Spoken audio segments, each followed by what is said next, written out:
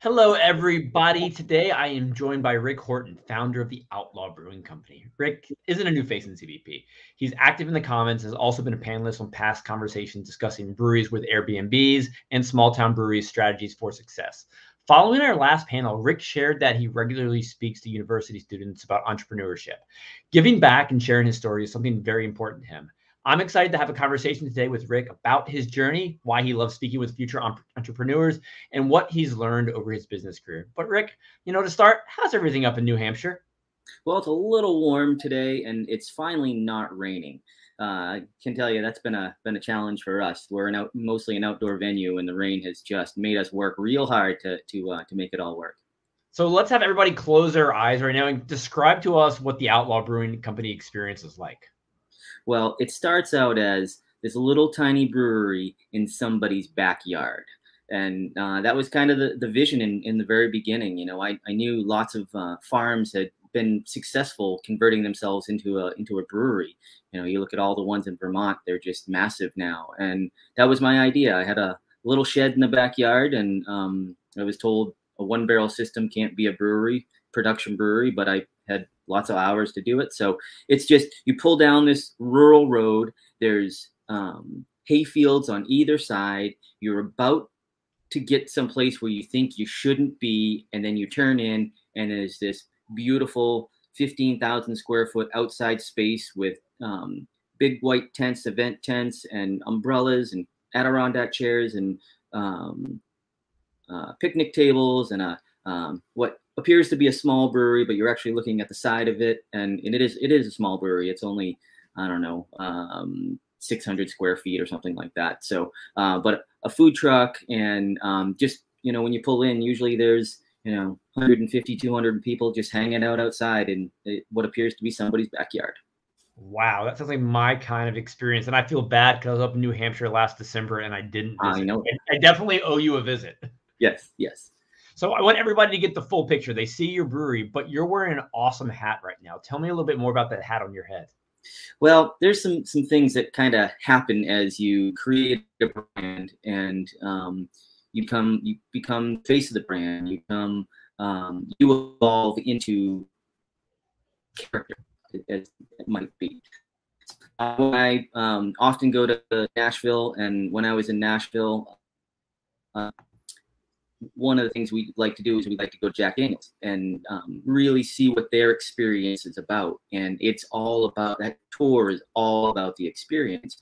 But there was a point in Daniel's life that he went away, and he came back dressed in a suit and was very proper. And that became what he looked like for the brand. And, my logo is a hawk with a cowboy hat on it, so I've said I better have a cowboy hat. So here we are.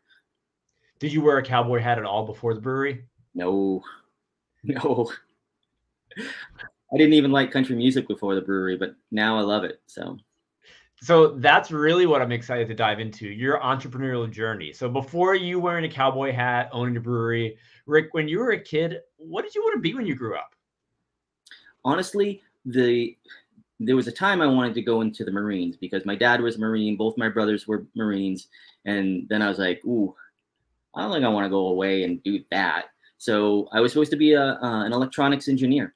That was going to be my thing. And then I learned I was not a good student. I was more of a sometimes student. Sometimes I'd go to class. And along that journey, I ended up with a job in a car audio place and playing with electronics, but selling. And that's really what I learned, is that I knew I had the gift of gab, and I could sell, and on a personal level and not a used car level. So that's really kind of what took me along this journey, sales and marketing, and then business ownership. When you weren't going to class during college, I suppose, was beer involved in that process at all? Yeah, it's quite interesting. Probably after that, I was working for a company called Cellular One. I don't know if you remember them at all, but they were a big cellular phone company.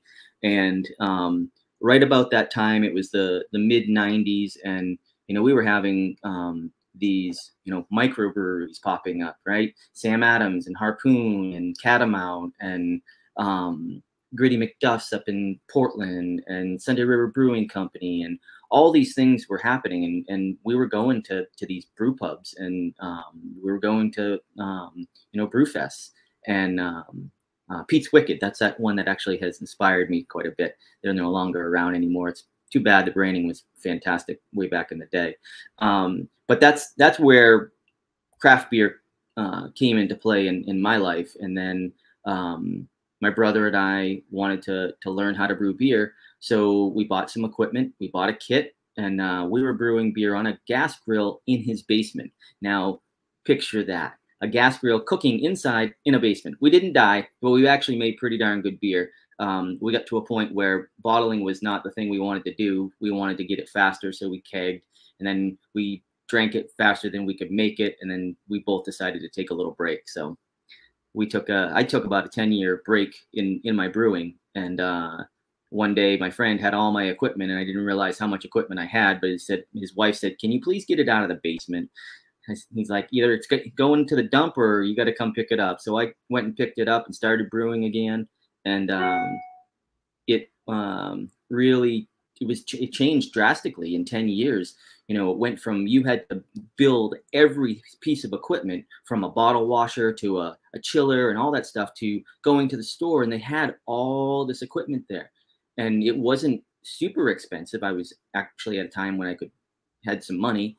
And so I started, gathering some equipment, and brewing was great. I brewed with a friend of mine that wanted to learn how to brew. I taught him how to brew. And during that process, I was in the middle of a divorce, and but he was and he still is rather well off.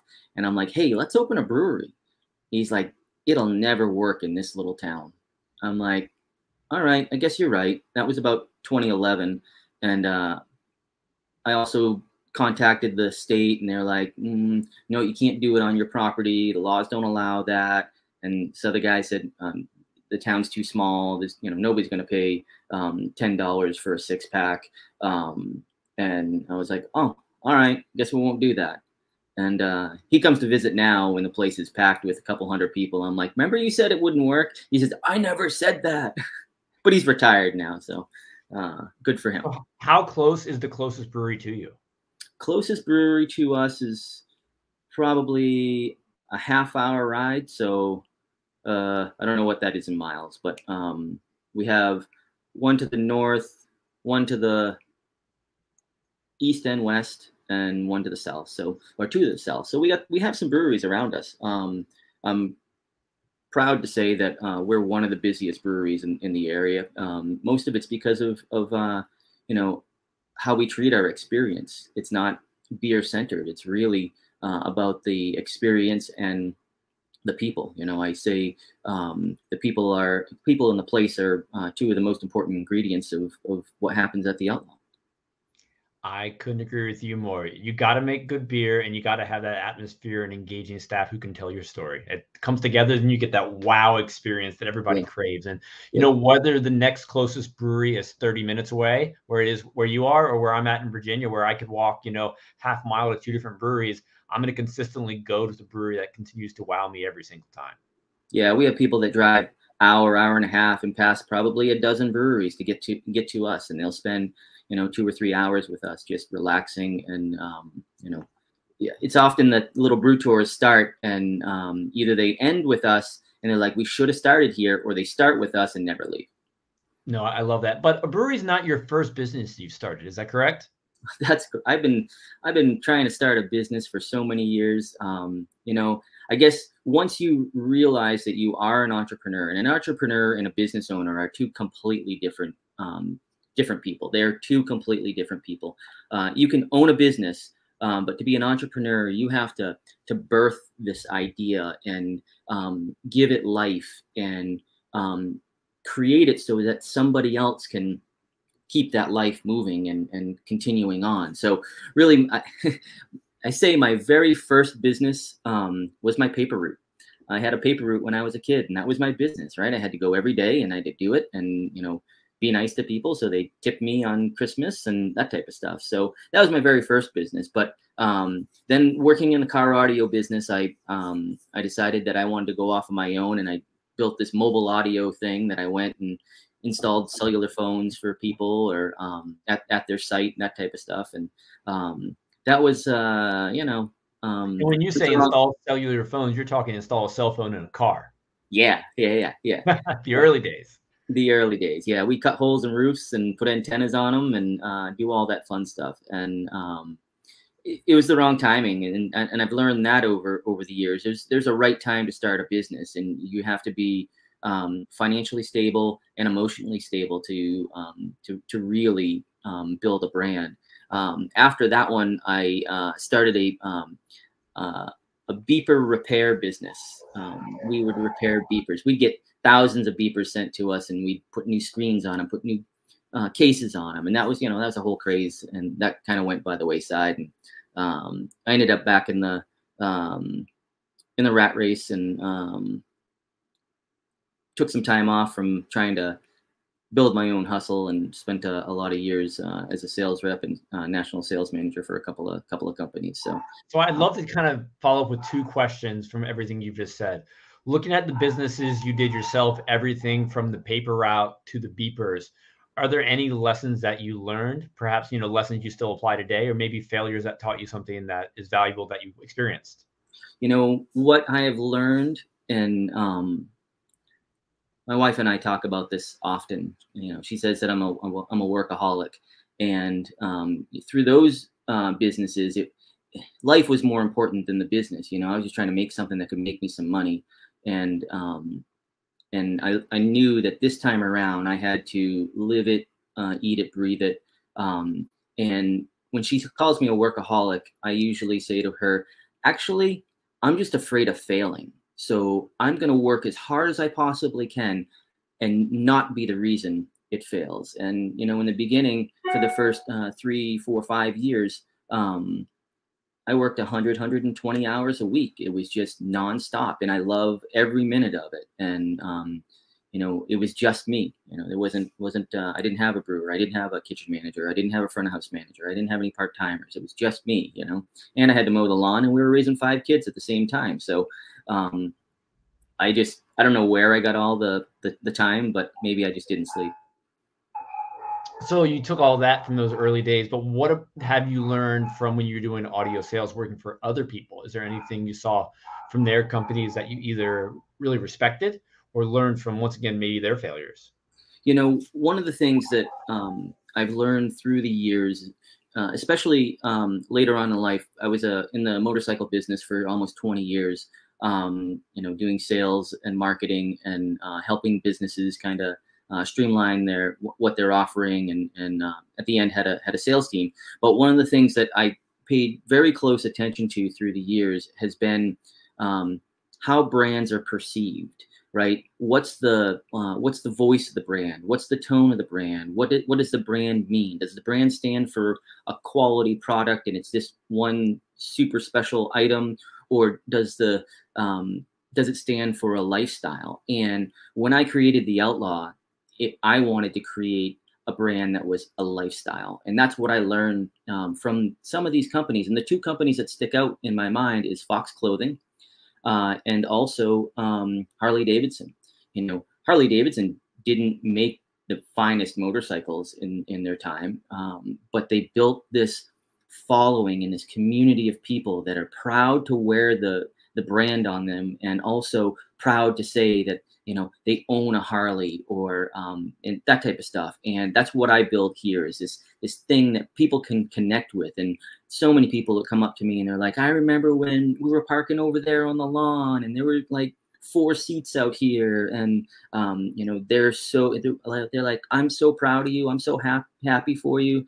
And that's what one of the things that I learned is how brands are perceived. You know what? You say a couple of things there that I absolutely love. It's so much about that perception, and having a lifestyle brand is really important, but also having people passionate about your brand, your fans who are excited to see you grow. I mean, there's so many businesses that we see grow and scale, and they're obviously doing something right, but we could care less about. How have you been able to convert those people who come to, say, just buy a beer into people who are literally invested in your success, Rick? One of the things that I've done through the years is I've always talked to everybody. I can say I've talked to 90% of the customers that have bought beer here. I try and do my best to be very visible. When I'm not here, lots of people are like, "Where's Rick?" But my people also understand that people buy from people, right? So if they show up for, they know nothing about how we created this, and video there, but just making sure we connect with everybody through the door. I think we're all craving connections. That's 100% sure. Now, Rick, this conversation really started when you reached out to me saying that you, throughout the year, talked to your local, entrepreneur students at the local university. I'd love to learn, how did you start this and why did you start doing this? Like, how did you begin starting to give, I don't know if you call them speeches, lectures, just sharing your wisdom with local university students? Well, it stems from meeting someone that is a professor at local university. We did an event together, and he just started talking to me, and he's just like very interested in what I do, and has followed us on social media, and has been to my place. And he's like, "Would you come in and talk to my business education class?" I'm like, "I would love to." And it started with that, and then each year he has me back once or twice a year, and then one of the other universities, somebody was doing a business communication class, posted on social media, are playing me a whole bunch, and she said, "Would you come and talk to my class?" Absolutely. I love sharing the story of how you get from idea to market. Now, Rick, when did you start doing this? It's been, I think, 3 years now that I've been popping into classes here and there. Now, one thing I'm interested in, I know some background you gave me prior to this, is you said when you got asked to go speak, you didn't really know what you were going to talk about. How did you figure out the message you wanted to share, or did it simply come by the students asking questions? So it really, I'm real good at winging it, as you say. For me, it's really better to have a conversation that everybody's engaged in than a presentation. And when I walk in and they're talking about start talking about business.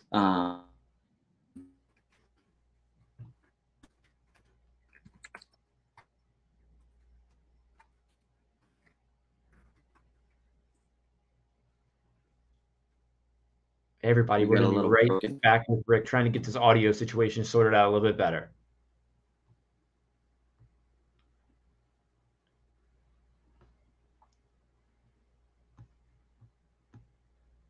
Rick, if you want to connect to that hotspot, let's see if that'll help out. Yeah, let me see if I can't fire my phone up to hotspot here. More challenges of being in the country. The challenges of an entrepreneur, but honestly, right now it's starting to sound fine. We can hear you loud and clear. So, going back, you started talking to the students. What did you learn from them? Some of the students have or had no interest in owning their own business, but they're interested in how it all happens. How you go from an idea to a brand and a product and that type of stuff. And that was really what they were interested in. And I included in each one of my conversations that I didn't finish college. Life was my college, and it took me 25 years to probably learn what they do in 4 years, right? So life was my university, and I really tell them it just takes hard work. That's what it takes. And when you think you have nothing left, you got to give more. And they really I think they identify with that. They identify that it is hard work to create a business. No, indeed. Looking at some of the questions they asked you, is there anything that stands out as exceptionally memorable? Actually, I don't have any that completely stand out. They have lots of questions about, who comes up with your artwork, and who does, where do you sell your beer, and simple questions like that. But there's nothing that's really that stands out to me. No, that's really interesting. So as entrepreneurs, we often work so hard just inside of our business that we don't often take a step outside and look at it from different angles. Has talking to university students impacted the way you view your business? It really it cements the fact that we need to tell the story. Even if it's not to sell something, it's to tell the story as many times as you possibly can. So you perfect your storytelling. That's what speaking to groups of people has done for me, is really allowed me to evolve this story and add to it, and make sure it's full and robust. And I tell all of my employees, I say, we need to tell the story, and you need to tell it like I would tell it, but tell it like you tell it, because you're part of the experience. And my son's probably the best at it, because he's worked with me building the brewery from He's day pretty one. close to the situation, I guess. Yeah. So when he tells a story, he tells stories about his dad. And even I have so 5 kids, and my son, one of my sons, and my 2 daughters all work for me. My son, part-time, every once in a while, he does our fireworks for us. And then, because he's in the military. And then my 2 daughters, one works in the tap room and one works in the food truck. And they can tell the story because they were here. I missed a lot of their life building this place because I was working so much, but they knew where I was and they knew what I was doing. And they've watched me go from carrying a case around to deliver someplace to the place alive with, on 4th of July last year, because the weather was better. We had 500 people on site, and there wasn't a spot to sit or stand or anything on the green grass. And they were just like, what have you done? And I was like, I don't know. I just said we're going to have fireworks and cool food. So it's easier for, I imagine, your family to be able to share and tell your story because they've witnessed it firsthand. But when it comes to hiring new employees at the Outlaw Brewing Company, how are you getting them to be as passionate about everything you've experienced and what you stand for? So one of the keys to success that I think has helped here, as we transition from just me to a team of people that really are the face of my brand now, is I've never hired anybody. I've never gone through a stack of applications and said, okay, let's interview this person and interview that. Maybe they'll be a good fit. I have recruited every person that is on my team. I have spent time talking with either my management staff or myself, just sitting there and watching and talking to people that are customers.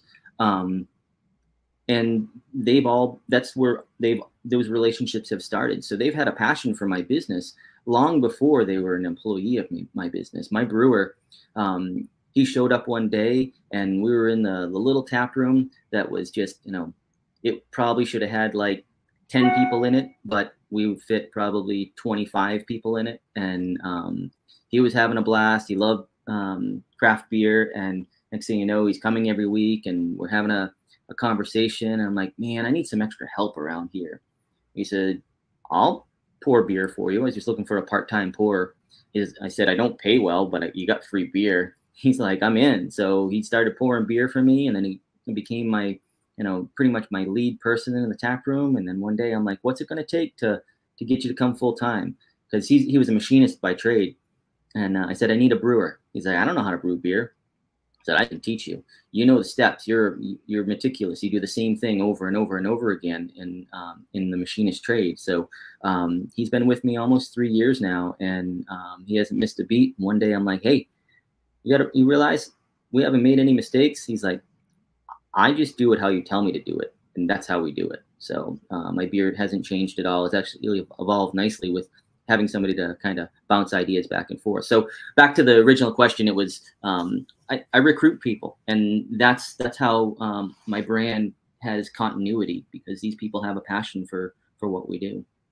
And it sounds like once they're a part of the team, they're having a great experience.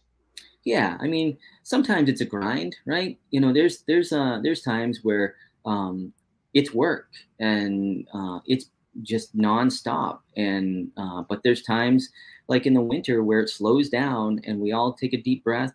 And in fact, last year I brought my whole crew to Nashville, rented an Airbnb, flew them all down there, and we just had 5 days of mostly intoxication, but visiting lots of things and learning Nashville's inspired me quite a bit over the years, just learning the live music piece and the experience that you get when you're in Nashville, and this all encompassing thing that happens when you're on Broadway in Nashville. So I wanted them all to experience that also. Let's follow that rabbit hole, because there's a few things that we could talk about there. First off, Rick, are you a musician yourself? I am not a musician. I picked up a guitar a few times, tried to teach myself, and I just, I wish I could. I do a lot of things. That's one of them. Where did the fascination with Nashville, the music scene there, incorporating that experience component into the Outlaw, come from?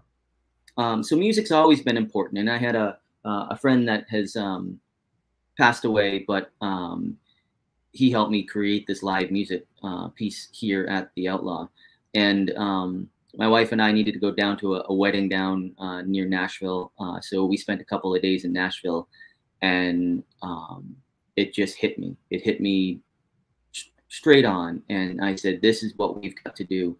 And I also realized that my setting, my branding, everything fit country music. And there was he's now my house musician, Heath Lewis. He popped in one Valentine's Day, and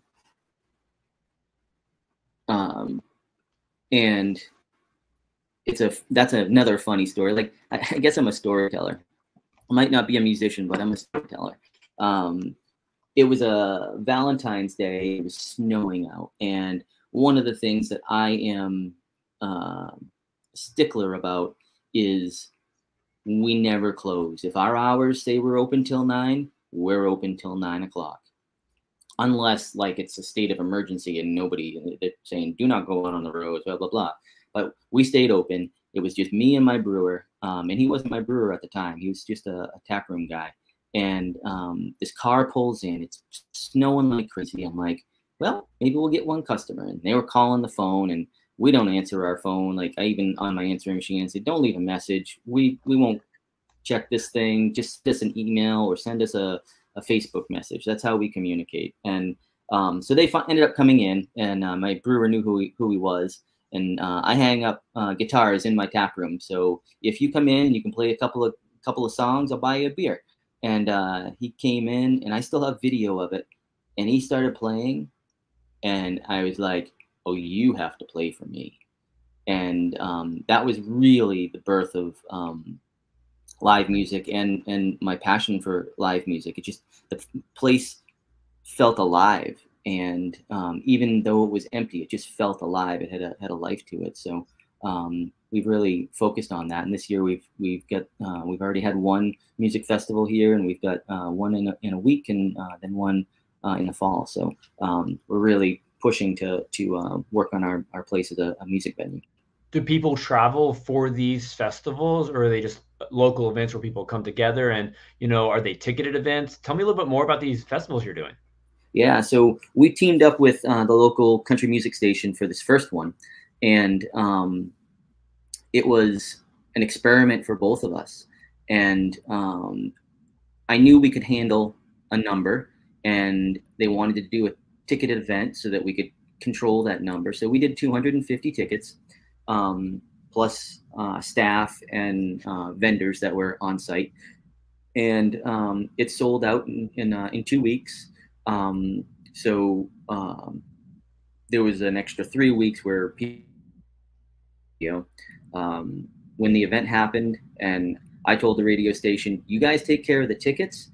Here's the other things I need. I need you to have somebody parking cars, and we'll take care of the venue. We'll make sure there's enough food for people, so there's no lines. We'll make sure there's enough booze. We've got stage set up. You have sound guy. Like, all of it came together. It was almost effortless. And then we said we'd take care of fireworks at the end. And after that happened, in the background, my kitchen manager, who also is a saxophonist, had been working with another guy for another event. And I kept telling them, we have to finish Winkfest first, then you can talk to me about the next one. So right afterwards, they're like, okay, we've got tickets. Here's how we're going to do it. Here's all the costs. This is how much we'll make. This is, the date that we want to do it. And I'm like, all right, let's do it. So we're almost sold out for that one too. And that's in another week and a half. So people travel from all over to come to us anyways, hour and a half, 2 hours away. And now we're bringing those people also for live music. So it sounds like a lot of work goes into making these events go off without a hitch. And you said it went nearly effortlessly for this one. What tips and advice do you have for planning? What strategies work for you? How do you make sure everyone involved has the information they need and is properly communicated? Yeah, I think you have to start with the very, very basics. And this is a lesson I learned when I first opened my brewery, is I had all this equipment in place. I got ingredients. I brewed my first batch of beer, fermented it, carbonated it. Now it's time to bottle and keg it. All I had was a small refrigerator. I had no place to put my beer. I didn't think the process all the way through to the end. I didn't start at the end process and work my way back. And that's what I do with these events, is I look at, all right, what do I want it to look and feel like at the end? And let's work backwards from there. And what are the things that are going to be pinch points throughout it? And let's work our way through it that way. And my team's real good. They're pretty focused on their little areas of things, and then we get together and make sure we've got it all covered. And to host 250 people is really easy for us. It's a regular thing here. That's probably why it was so easy. We've just been able to handle louder, longer crowds, bigger crowds, that type of stuff. And if you'd like, I can try the hotspot. Yeah, let's try that hotspot. And as you're getting that working, I'm curious, following these events, how are you measuring success? I'd love to hear the metrics that you're looking at. I mean, obviously you're selling these out, which is fantastic, but what other metrics are you looking at to evaluate, how good a job you did and how you can plan for the future, and, other pieces of information that are important to you? Yeah, I'm just trying to easily kick over to that hotspot or not. Okay. Yeah, she's not wanting to go over there. So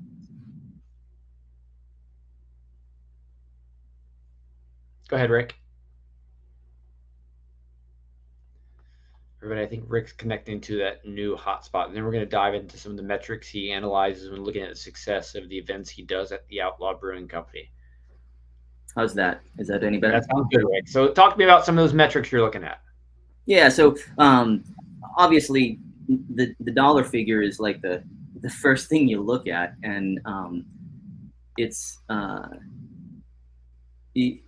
you want to make sure that at the end of the day you made some money. And our first one, we made some money. Did I have a big pile of cash at the end? No. But was the experience for the consumer good? Absolutely. And the feedback from the people while they were there and while they were leaving, or when they came back the next week, was positive. And that's the very first part of it all. You look at your employees and see how they handled the day. Were they, did you burn them out by trying to create this big event, or did everybody feel like it was effortless? And that's what we got back on this one. Everybody felt like it was easy. We were ready for this thing. And that taught us that, you know what, we are good at what we do. We know what we need to do, what type of staffing we need. The grounds were not destroyed. The parking lot wasn't full of empty cans. There was no tailgating going on. It was just a solid experience for everybody. So those are the things that really I look at. What's everybody's experience, internal customers and external customers. I love your focus on experience and how you keep mentioning your team, because at one point in time, the Outlaw Brewing Company, it was just you. It was your dream. It was your vision. You were the one putting it into action. What have you learned as you've added more people on your team, Rick, and becomes quote unquote like a manager of sorts, leading people? Yeah, there's actually some life lessons that I've recently learned. You know, my employees are my friends, but it's definitely changed over time. That you know, there is a separation between being, you know, friends and turning into, you know, having to manage a company and manage people. And it's probably the worst thing that's happened to me. And I've had some conversations with some other friends and my wife about this, but it's made me realize that there is a shift to it all. And, you know, I don't spend as much time on premise because I don't need to be. And I think it just changes a lot of the dynamics to it. And it's been, you know, you always want to grow a company, but when I first started this thing, everything was fun. It was just fun. You know, I built it to be able to pay the bills, and that's it. You know, I didn't need to make a lot of money. As I added full timers, and, you know, grew the business and started to have to do some marketing and pay for advertising and more insurance and this and that, it turns into, wow, this thing really is a business. It's not just, you know, it's not just playing around. You know, I got people's livelihood that I have to take care of now, and it changes it doesn't change the vision, but it changes the feel of it for me. And I have to find those wins here and there to keep that drive going. Well, it sounds like you really want to invest in your team. You took them all to Nashville, and it sounds like an amazing time. You know, why is it important for you to do things like that to reward your team? You know, just going to work every day and getting a paycheck, or even getting a bonus. You know, my full timers got bonuses and they went to Nashville. It's about, again, it's about an experience, right? It's not just going to work. You're like, you get to be like, we went to Nashville. Like, that was a work trip. And that was this awesome thing that the company I work for did for me. Years prior, I had and when it was just me and my brewer, I would fly him down to Tampa every year, and we'd go out on my friend's boat, and then my friend would actually fly us down to Key West, and we'd do Duval Street. And you know, it was part learning and, you know, trying different beers and seeing different experiences, but it was really about making him feel good about working for a company that you know, wants to share some of the things that you know, that we do, what I do for fun, right? So it's just that, I don't know, that's the part of it I like. I guess, again, it's back to that experience of being able to work for a company that's more than just a job to go to every day. Unfortunately, there are probably limits to how much you can take your team to Nashville. So looking at like daily operations, how are you motivating and letting your team feel appreciated, you know, on the daily? I check in with each of them every day. I ask them if they need anything from me. If I'm not on site, and my wife and I enjoy traveling, so I check in with them over Messenger every day, just to make sure they don't have questions, or they just don't, they're like, hey, when are we going to do this? And that's really, to me, is super motivating to them to have a voice to be at least say, yeah, no, I'm good, or hey, yeah, can you order this, order that, yeah, get some of this, or how are we going to fix that, or what's our plan here? So they're a little bit inside my head. They don't want to hear all the voices in my head. I don't even want to hear all those, but they hear most of them. So let's take the focus from everything that's happening with your staff and team on site to off site, because you've grown quite a bit with the Outlaw Brewing Company since you first launched it as a one-person operation. You went from a one-barrel wholesale only brewery, that's a lot in itself, to 10 barrels and distributed in 2 states. What was that like? And how did you manage to hit those marks? Well, we've self-distributing in the state of New Hampshire. We've done for from day one. And we've actually maintained most of those relationships. The pandemic really socked us pretty hard on all the tap lines we used to have. We had like 30 restaurants in the state of New Hampshire, and it was awesome, the amount of kegs that we were kicking out. And pandemic kind of stripped those lines from everybody because they were all shut down. And when it went back, the distributors just clamped on to every single one of them, and they just fought it out. And I was the little guy, so I kind of missed out for a little while, but we're gaining them back now, and it's a good business for us as far as the wholesale side of things. Self-distro. Now, using a distributor in another state, that's been probably the biggest challenge for my brand. When we first started with them, they were just ordering every week. My brewer was going out of his mind. He couldn't keep up. They were just emptying tanks. And it was in the winter, so it was okay because we didn't need it for the tap room, because we were pretty slow in the wintertime. But then it slowed, and I knew it was going to happen. Like I said, I worked in the motorcycle business, and I worked for distributorships. And when a brand is new, it's hot and it's easy to sell. You just take the order and it just goes. Keeping that vending machine full with the same things every single week, which my brand is that style of a brand. My brand is a brand that people go to the grocery store, they buy Outlaw every single week, and that's what's in their fridge, and that's the treat at the end of the day for them. They didn't treat my brand that way, and they still haven't, but I need to keep them so that I can continue to sell in Massachusetts. And if we go out and sell, we sell. And but their salespeople do not stay focused on our brand, and but I get it. They've got a book of business that they've got all these brands that they're expected to sell. So as a sales rep, you sell either your house brand first, because commission's better on that, or you sell what's new and fun to sell. And selling spark plugs is no fun. But selling, a fancy gadget is a lot of fun. So that's really what we've learned about distributorship, and we'll continue to stay with our distributor until the relationship doesn't make sense. And we're so close to the Massachusetts line that we have so many customers asking for our product in Massachusetts stores that it was super easy for us to jump across the line. No, thanks for sharing all of that. What else has evolved in your business over the past few years?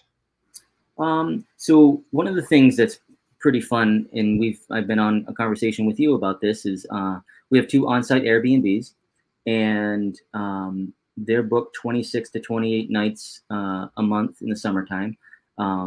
It is a great revenue source for us. It basically makes my brewery rent-free. And again, there's this experience that the people come here, they stay, they walk across the lawn, go to the brewery, listen to some live music, bring some beer back to their room, and they've got a brewery in their backyard and a story to tell about this brewery that's in their backyard.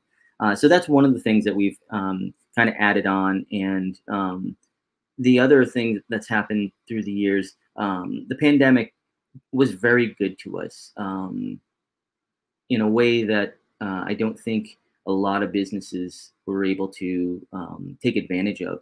We had enough outside seating that when the world opened back up again, two things happened. We're right on the border of Massachusetts, and Massachusetts stayed closed for another month and a half, and we opened up in New Hampshire. When we opened up, there was a 2-hour wait to get into our area, and we would have to take people's numbers and text them when a couple people left, they could come in. We had, hold our permit of assembly numbers and that type of stuff. But we expanded out to 15,000 square feet, and I bought more lawn furniture than any man should ever buy. And we just did this outside thing, and just people just flocked to us. At that time, we also had, it was our first year of having a full-time food truck on site, and some folks in town wanted to open a food truck, and they asked if they could do it at my place, and I said, sure. And, we came up with some numbers and that type of stuff. So we hadn't ever added that food component except for a kind of a mix match food truck that I had put together, and it was it worked, but we couldn't get it all approved with the health department. So we didn't end up doing that very long. We wanted somebody to come in and have an approved kitchen. So we did that for a year and a half or so, and then they decided to pack it up. It's another one of those situations where they've had full-time jobs. They were doing this part-time. They couldn't figure out how to take the leap, going from, depending on a paycheck to creating your own paycheck every week. And sometimes it's not that good. And they didn't understand the fact that if the brewery's open, you should be open because you'll sell food. They had days they didn't want to work and that type of stuff. So they left. And at their exit, I had to make this decision. Do I find another food truck to rent from me and be on site and try to run the business based on somebody else's business, or do I invest in in my own food truck? So I decided to buy a food truck, and it brought it up from Raleigh, North Carolina, brand new. Cost me about $80,000 to create the situation, but my passion has always been cooking. So the first Outlaw was supposed to be a restaurant, not a brewery. And we were able to create a menu, and my current kitchen manager, he knows my brand. He's everything's within the focus of what the Outlaw is. And he just keeps getting better. We just create menu items that are a little ridiculous, a little kind of a fusion of fair food and comfort food and street food. Like, it's all this stuff. And I've had even local restaurants come and say, they're like, your menu is so good. And so that's been a great addition to our business. It helps with continuity of brand between food and beverage, but it also keeps people here longer. And there are people that come just to eat, and that to me is a huge win. Boy, I have lots of things to talk about. We also added. I love it. So what's next, I guess? Looking at everything you've added since the early days, what would you ideally like to do next as you continue to grow the business? Well, there's two other things that you should know that have happened within the last year and a half. I bought a canning line, and I made the canning line mobile so that we go out and we can for other breweries. So that's another revenue source. And really my plan was to buy a canning line, do enough off-site canning, mobile canning, to be able to pay the payment on it, and then my brewery could use it for free. So that's been a win for us. It's actually turned into a decent revenue source. And the other piece that we added is we're not only a brewery, a federally licensed brewery, we're a federally licensed winery, and we're now a federally licensed liquor manufacturer. So we have all three of them, so we can do everything. I got 16 tap lines that have something for everyone, from beer to IPAs to sours to cider to vodka sodas. So that's really been the important part of completing the brand. And yeah. I think this is a strong question to end on, because it's been really fun hearing about your journey today. But one thing, I've learned from you, Rick, is you're constantly thinking, you're constantly working. As your wife said, you're maybe a workaholic sometimes. So, how important to you is continually innovating.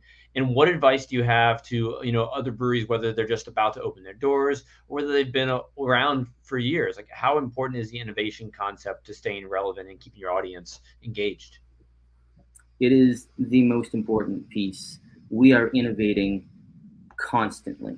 We do not stop. Whether it's with my brewer, and him and I just had a great conversation yesterday about a new beer we want to work on, or my cook and what are we doing for either to lower food costs or create a higher quality item, or new items, or my front of house manager who takes care of my social media and how do we engage differently with social media. We do a trivia night, and I'm like, let's put some of the questions from the previous so that people know what kind of questions are going to come.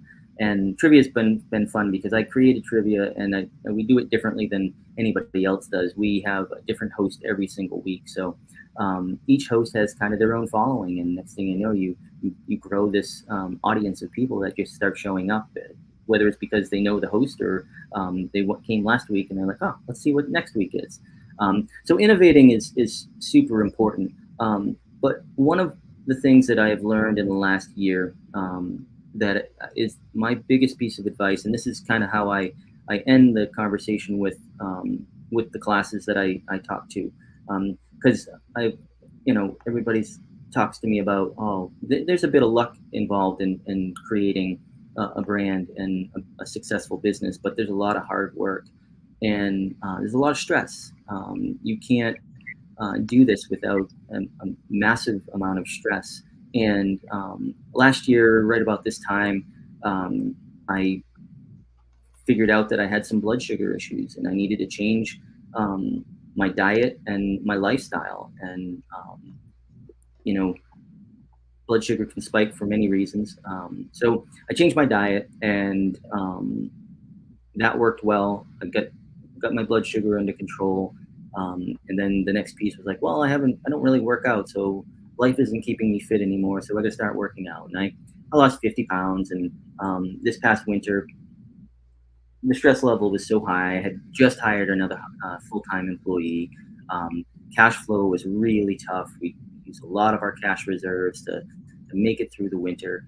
And economically, there was a lot of pressure economically, and I think the spending was a lot different. Weather pattern wasn't helping us either. And if I didn't have diet and exercise, I would have never survived the stress. I would never have been able to keep a clear head or stay healthy enough to do it. So what I tell people is you really need to take care of yourself. And because if you don't take care of yourself, if you can't think clearly, you can't drive the ship.